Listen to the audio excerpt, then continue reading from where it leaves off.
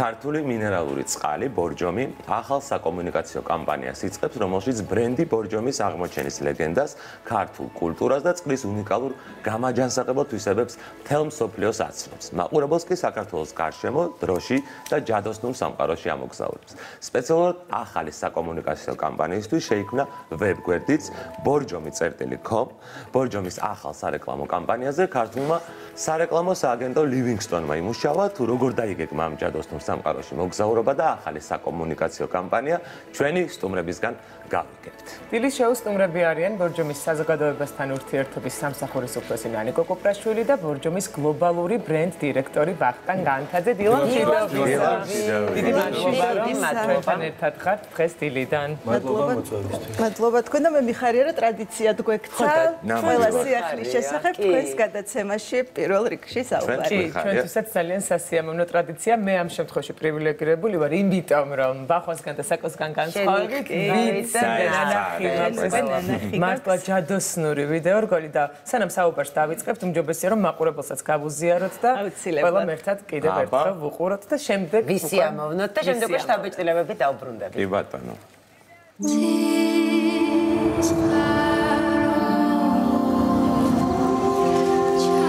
ერთხელ თურმე ბორჯომის წყლით დაჭრილი ირემი განკურნებულა. ეს საოცრება მონადირეს უხილავს და მაცოცხლებელ წყალს თავადაც დასწაფებია.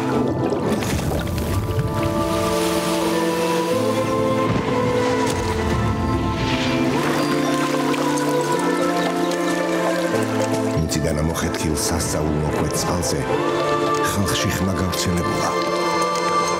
თაბარი შემოუვლია და მთელ ქვეყნიერებას მოსდებია. მას შემდეგ ბევრმა წყალმა ჩაიარა. ლეგენდა თაობიდან თაობას გადაეცა. ბორჯომი ჩვენი შთაგონება და კულტურის განუყოფელი ნაწილი გახდა.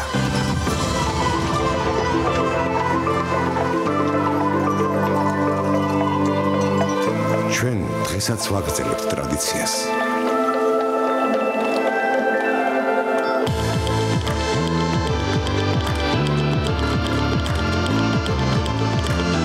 ბორჯომი კლავაც ჩვენი ენერგიის წყაროა.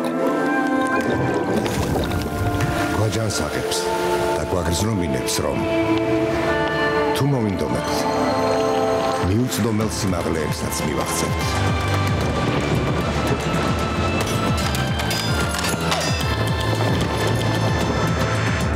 Wait a minute, the flying part? I don't believe it. That's the legend for my country, Georgia. You're saying that Borjomi will make me fly? It will definitely rejuvenate you. Try it. ბორჯომი, მაცოცხლებელი წყალი, ჩვენი ლეგენდა. ბრავო! კარგია და რაღაცნაირი განწყობა მოაქვს, აი მართლა ცოტა ტანჯეჟროანტარი რო დაგივლის. ემოციური. კი, და რაღაცნაირად ცოტა ამაყიც ხარ, აი სიამაყის ისტორია. თქოს არა ასია. კი, ისტორიას ხშირი. ნამდვილად ველოდით ამ დღეს და გვიხარიათ მოგეწონა. ბევრი ისრომეთ ამისთვის და გამოგივიდათ, ეს არის თავი. ნამდვილად ასია და ნანიკო, მოდი დავიწყოთ ახალ საკომუნიკაციო კამპანიაზე საუბარი ხო? ბორჯომი აცოცხლებს ლეგენდას და თან მაყურებელს თავაზობს რომ მთელ საქართველოში იმოგზაუროს. მოდი მოგვიყავით.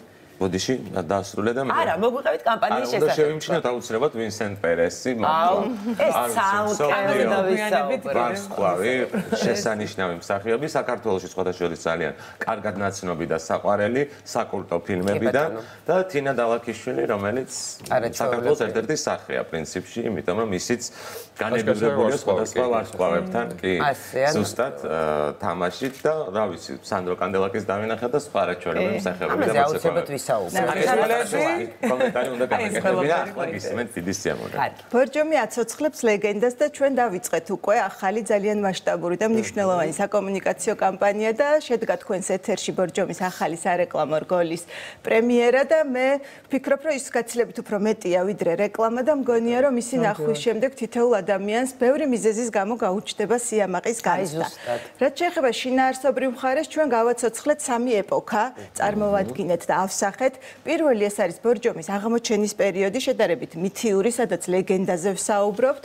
შემდეგი არის 1890-იანი წლები, როდესაც პირველად დაიწყო საწარმოო წესით ბორჯომის ჩამოსხმა და მესამე არის უკვე თანამედროვე პერიოდი. ვსაუბრობთ და გიყვებით ლეგენდას მონადირეზე, რომელმაც პირველმა აღმოაჩინა უნიკალური მინერალური წყალი და დაინახა როგორ განიკურნა ამ წყლით ირემი და შემდეგ ეს ამბავი უკვე თაობიდან თაობებს გადმოეცა და გადმოგვეცა.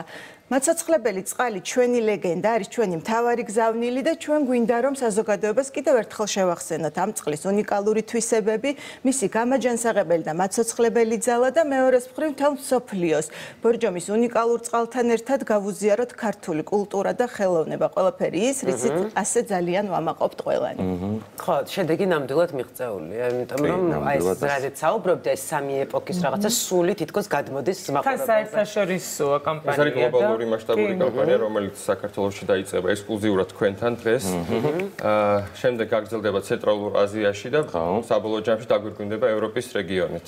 გადასწარები. ეს არის საკმაოდ გლობალური და მასშტაბური ხასიათი. ანუ როგორც მიხვდით, ეს სარეკლამო რგოლი არა მარტო საქართველოში, სხვა ქვეყნებსაც მოიცავს და კონკრეტულად რომელ ქვეყნებში იხილავს მაყურებელი ამ ვიდეო რგოლს და როდიდან? საქართველოში, შემდეგ ყაზახეთში, უზბეკეთში, დაემატება უკრაინა, ლატვია, ლიტვა, ესტონეთი და ასე სხვადასხვა ქვეყნები, როგორც არის პოლონეთი, გერმანია და ასე შემდეგ.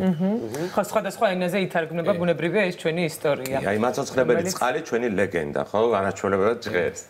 ეს არის ახალი კამპანიის სლოგანი. აი, თვითონ კამპანიის მიზნებზეც რო ვისაუბროთ. ცოტა შორიდან რო დავიწყოთ ბიზნესის თვალსაზრისით, არსებულ ბაზრებზე კიდევ უფრო მეტად გვინდოდა გაგვიძლიერებინა ჩვენი პოზიციები და ერთგვარი ფუნდამენტი შეგვექნა იმისთვის, რომ კიდე ექსპანსია გავუკეთებინა ახალ ბაზრებზე. სწორედ ამიტომ შექმნით ეს ახალი საკომუნიკაციო პლატფორმა, რომლის მიზანია ბორჯომის ლეგენდის გაცოცხლება და ერთი კუთხით წარმოჩენა მისი 130 წლიანი ისტორიის და ქართული მემკვიდრეობის, ხოლო მეორე კუთხით აქცენტირება იმ უნიკალური თვისებების და გამაჯანსაღებელი და მასშტაბური ძალის, რაც ბორჯომს გააჩნია. მნიშვნელოვანია რომ აღინიშნოს, რომ ბორჯომი არის საკმაოდ ისეთი უნიკალური გეოლოგიური, მეცნიერული და კულტურული ფენომენი. შესაბამისად ჩვენ, რა თქმა უნდა, ვყიდით მაცოცხლებელ წყალს და ჩვენ ასევე ამ სარეკლამო რგოლით პრომოციას ვუკეთებთ ქართულ კულტურას, ქართულ ისტორიას, მოდას, სტუმარ მასპინძლობას, ტურიზმს და ასე შემდეგ. ასე რომ ბორჯომის ეს სარეკლამო პროექტი, მე ვფიქრობ, არის ქართული კულტურის ექსპორტი ქვეყნის ფარგლებს გარეთ. ხო, ცდება კონკრეტული პროდუქტის რეკლამას, ხოლო და ბევრად მასშტაბური მიზანია. იკაბა ბოხიძე მიმუშავა აღორძინა ჩვენი ისტორიული კოსტიუმი. მართლა საოცარი შილომაზის იქ წარმოდგენილი იყო პრეზენტაციაზე მახსოვს, კარგად. მე ვნახე სტორებში. ხო? ვინსენტ პერესიც უფრო მეტი გვინდა გითხრათ მასთან თანამშრომლობაზე, ვიდეო რგოლში ჩანს როგორ უზიარებს თინა დალაქიშვილი უკვე ამ გოლის ბოლოს ქართულ ლეგენდას, კი. ინდოჩინეთი, დედოფალი მარგო, ფანფანტიტა, ყველა სახსოვს. ხოდა დღეს იუბილეარია, ხო? ჩემი საყვარელი სცენარი ფანფანტიტა და ის და სოფი მარსო რომ ერთმანეთს ეცეკვებიან თუ იცით უხილავი კედელი რომ არის ან ერთმანეთს რომ ერხა. მართლა საოცარი უმაგრესი როლები აქვს შექმნილი და ბუნებრივია ესეც ძალიან გასახარია რომ აი ქართულ ასეთ ვიდეო რგოლში იღებს მონაწილეობას. აი როგორი იყო თანამშრომლობა მასთან? ბევრი მნიშვნელოვანი კომპონენტისგან შედგება ჩვენი სარეკლამო რგოლი, ხო, ძალიან საინტერესოა შინაარსის თვალსაზრისით არის ძალიან ემოციური და მე ვფიქრობ მნიშვნელოვანია მსახიობების ხაზი. ძალიან საინტერესო პერსონაჟები არიან ჩემი აზრით გმირები შერჩეული. ჩვენ ნახეთ არაჩვეულებრივი მონადირე, ყავს თავარი გმირი თინა დალაქიშვილი, რომელიც ჩვენს ბორჯომის ლეგენდას უამბობს მსოფლიო კინოს ვარსკვლავს ფრანგ მსახიობ ვინსენტ პერეს. ვინსენტისთვის ეს იყო პირველი გამოცდილება სარეკლამო რგოლში მონაწილეობის და როგორც მან აღნიშნა, მისთვის აღმოჩნდა ძალიან საინტერესო, მას ძალიან აინტერესებდა საქართველო და უნდოდა აქ ჩამოსვლა და როგორც გვიამბო, მისთვის ჩვენი შეთავაზება აღმოჩნდა შესაძლებლობა ჩამოსულიყო ჩვენს ქვეყანაში, გაცნობოდა პირადად ჩვენს ტრადიციებს, კულტურას და ის ამბობს, რომ ძალიან ბედნიერია ამ თანამშრომლობით. ორჯერ იყო ჩამოსული მისი გადატვირთული გრაფიკის მიუხედავად გადაღებებისთვის და შემდეგ უკვე ახლა ხანს იყო პრემიერისთვის და პრემიერისთვის რომ მოიცალა და ჩამოვიდა. ნამდვილად, ამიტომ აღნიშნე მეც მისი ორჯერ ჩამოსვლა და მე შემიძლია გითხრათ, რომ ის არის ძალიან შეყვარებული საქართველოზე, აღფრთოვანებულია ჩვენი ბუნებით, ქართველი ხალხით და ბორჯომით, ქართული მინერალური წყლით. წარმოხებული არის ნამდვილად, გულწრფელად არც ერთი სიტყვა არ არის გადაჭარბებული. აღსანიშნავია, რომ ამ რგოლისთვის წინწყაროს გათანამედროვებული ვერსია შექმნა და ზოგადად ძალიან დიდი გუნდი მუშაობდა, რაც კადრში ჩანს და კადრს მიღმა. მოდით აი ამაზეც ვისაუბროთ. ეს ეგრეთ წოდებული ქართული all-star-ი ბჭყალებში თქვათ შეიქმნა და მთლიანად ქართული წარმოშობის და წარმოების არის პროდაქშენი. ძალიან მინდა გვიამაყება. კი, ძალიან გვიამაყება, რა თქმა უნდა. მინდა აღვნიშნო ლივინგსტონის წვლილი. კიდევ ერთხელ დაამტკიცა ლივინგსტონმა, რომ შეიძლება საქართველოში ესეთი ხარისხიანი კრეატიული პროდუქტი შექმნა. დიდი მადლობა მათ, ასევე კომპლიმენტები სუხიშვილებს, რომელმაც არაჩვეულებრივი სანახაობა შემოგთავაზა და დაგვაჯერა, რომ ბორჯომის მეშვეობით მართლა შეიძლება ვიფრინოთ. მათ გააცოცხლეს სამაია და მონადირეების ცეკვა და რაღაც ახალი ელემენტები შემოიტანეს. დიდი მადლობა პოსტრეთს, რომელმაც ენერგიები დაგმუხტა ახალი სარეკლამო რგოლი დატვირთული არის ამ მნიშვნელოვანი იმპულსებით ხმის თვალსაზრისით. დიდი მადლობა პოსტრეთს. და მომღერალ ლუას, ასევე რომელმაც იმერა ინსტაროზე, დიახ. ასევე დიდი მადლობა იკა ბობოხიძეს, როგორც ახსენეთ, ანიმაციებზე და სპეციფექტებზე იმუშავა Highway VFX-მა. მადლობა მათ, ასევე მადლობა თელ მსახიობთა ჯგუფს და ასევე ყველა იმ ადამიანს, ვინც ჩართული. საუკეთესოების შეკრებილ ხარ. ზუსტად ვიცი, რომ ახლა იქ იქნებოდა გადაღებაზე, იმიტომ რომ ესეც ძალიან მნიშვნელოვანია რა. ყველა ჩართულია, მე მიმიღია მონაწილეობა ბორჯომის ერთ-ერთ ვიდეოკლიპში და თავიდან ბოლომდე იქ იყო ჩვენთან ერთად და ჩვენთან ერთად წვალობდა, ჩვენთან ერთად ჭამდა და ესეც ძალიან დასაფასებელია. ძალიან სენსიტიური მომენტია საერთოდ ახლა კლიპს როცა ეხება ბორჯომისას, რომელიც რაღაც ქართული ეროვნული იდენტობის რაღაც ერთგვარი მანიფესტაცია არის, ძალიან მნიშვნელოვანია და გულთან ძალიან ახლოს არის. ზუსტად. და ვებგვერდზეც არ დაგვავიწყესო კიდევ ერთხელ. ნიკოს რაღაცის დამატება სურდა, თუ გინდა დაამატებო. მე მინდა დამემატებინა, რომ ძალიან საპასუხისმგებლო იყო და ძალიან დიდი შრომა დგას ამ ყველაფრის უკან და მეც ჩემის მხრივ მინდოდა განსაკუთრებული მადლობა მეთქვა ქართული სარეკლამო სააგენტო ლივინგსტონისთვის და პირადად ლევან ლეფსორიძისთვის და მისი გუნდისთვის, რადგან მე მიხარია, რომ სწორედ ამ სააგენტომ იმუშავა ამ პროექტზე. ეს არ არის ჩვენი პირველი თანამშრომლობა, წლების მანძილზე ბორჯომს და ლივინგსტონს ბევრი მნიშვნელოვანი პროექტი განხორციელებიათ. ლევანს მოკითხვა პატარის ვებგვერდის შესახებ borjomi.com შეგიძლიათ შეხვიდეთ და აიხილოთ და გაიგოთ მეტი. თვითონ borjomi.com-ი ერთგვარი ადაპტაცია არის იმ სამოხმარებლო გამოცდილების, რაც ჩვენ შევქმნით ციფრულ სამყაროში. ჩვენ როცა შევხვალთ საიტზე, იმოგზაურებთ ბორჯომის ციფრულ სივრცეში მეტავერსში და იხილოთ სხვა ელემენტებს, როგორც არის პარალელურად ისტორიის შესახებ, პროდუქტების შესახებ. ჩვენს ვებგვერდზე. ასევე არის დამატებული ციფრული მუზეუმი, სადაც ნელ-ნელა განახდება სხვა არტეფაქტები და ასე შემდეგ. და უნდა მეკითხა, როგორ მიმდინარეობდა გადაღებები, როგორ იქმნებოდა ვიდეო, თქო, მოდი ვნახოთ.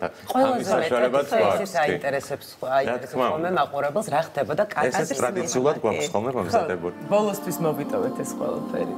გაუშვათ.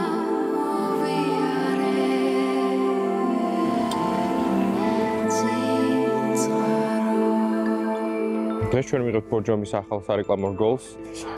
კამპანიის მიზანი არის ერთი კუთხით მომყეთ ბორჯომის 130 წლიანი ისტორია, მეორე კუთხით ხაზი გაუსვათ ბორჯომის მასწავლებელ და უნიკალურ ძალას. ბორჯომმა გადაწყვიტა შეექმნა თავისი მინი სამყარო, სადაც გაერთიანებული იქნებოდა სამი ეპოქა.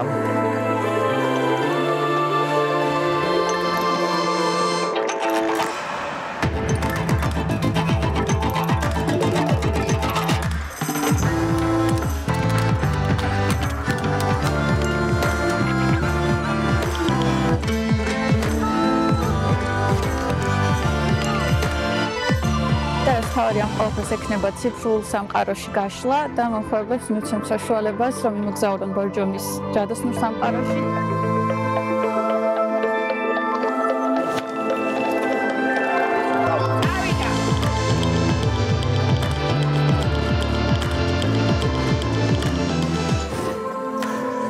ტექნიკურად რთულესი გადასაღებია ეს ყველაფერი 7 დღე ვიღებთ საქართველოს 6 რეგიონში.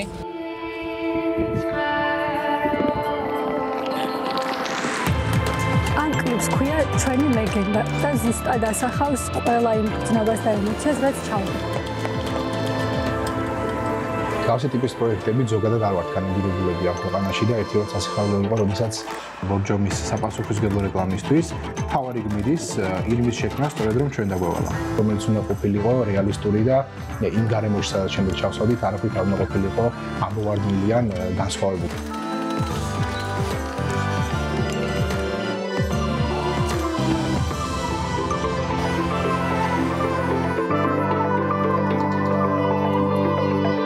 კამპანია, რასაც დღეს ვიღებთ, ამის მიზანი არის, რაც შეიძლება მეტ უცხოელ მეგობარს მოუყვე და გაუზიაროთ ბორჯომის ლეგენდის შესახებ, რომელიც ყველას ასე ძალიან გვიამაყენებს.